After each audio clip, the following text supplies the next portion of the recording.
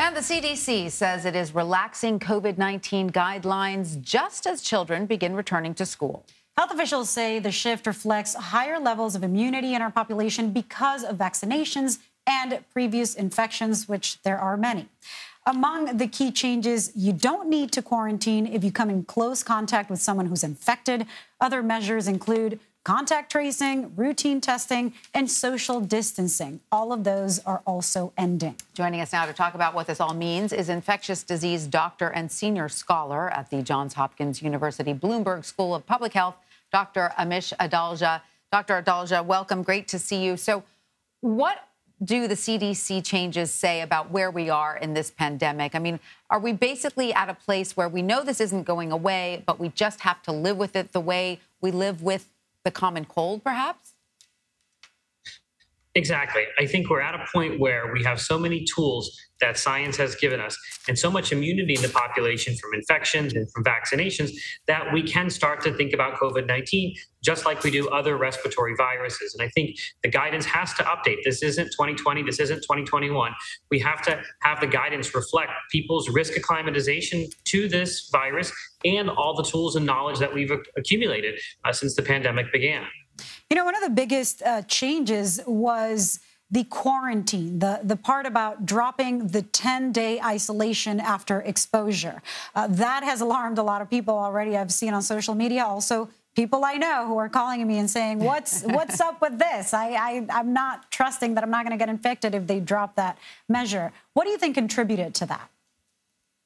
I think what contributed to the fact that there's so much COVID-19 out there that if you're socially interacting, I've always told people just assume that you're continually being exposed. So this is happening in everyday life. It's almost not special when you have a true exposure because there's so many exposures that happen when you go about your life.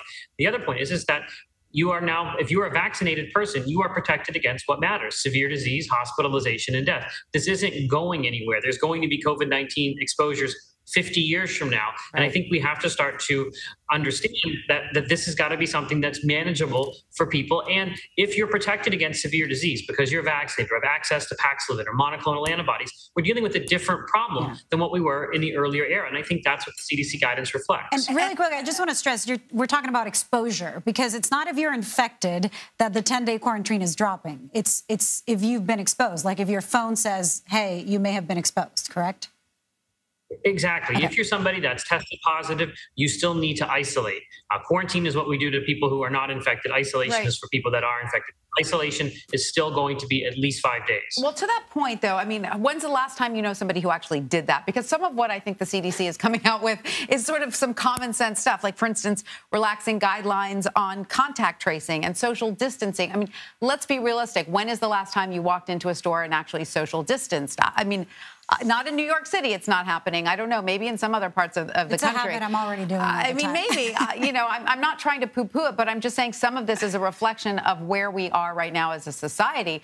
I think where we're a little bit less sort of in agreement is about the mask wearing, right? So what's the guidance there? Because people still wear masks on buses and trains, correct? But they don't really wear them many other places. So what's the guidance on mask wearing?